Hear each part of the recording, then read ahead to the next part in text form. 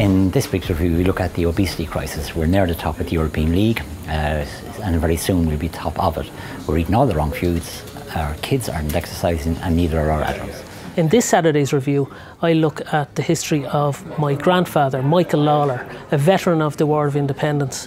He saw quite a lot of action at the Customs House in the forecourts, but he also played a pivotal role in the demise of one of this country's main political leaders at the time.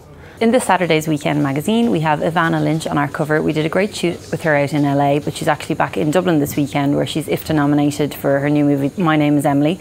And she's telling us about kind of her battles with anorexia, finding her confidence and her happy place. And as well as that, we're looking at Paul Costello's new collection for Dunnes in fashion. In Weekend Extra, it's the food edition. We've 15 different recipes, so you're guaranteed to find something to cook for your Saturday. Hi, I'm Chef Stuart O'Keeffe, and in this weekend's Saturday magazine, I'll be giving you a few recipes from my first cookbook, The Quick Six Fix, and also we're going to give you a lot of information about the Taste of Dublin this year.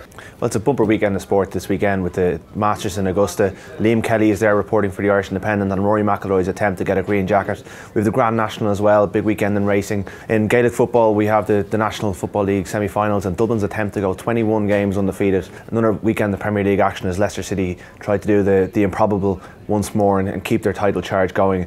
And in rugby, I'll be looking ahead to Connacht's trip to Grenoble to face Bernard Jackman's side in their Challenge Cup quarter-final. Saturday's Irish Independent. It's your weekend.